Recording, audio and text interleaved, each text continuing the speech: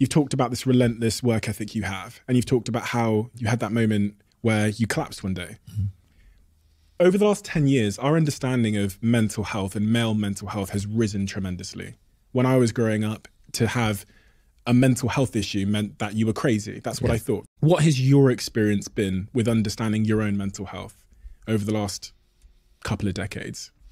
And have you ever had a moment where you've gone, I need to put my mental health first now, because, you know, other than that collapse moment where you've experienced anxiety or depression or these kinds of ailments?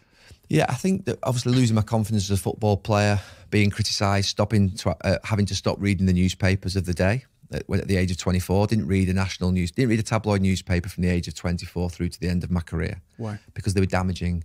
Damaging how?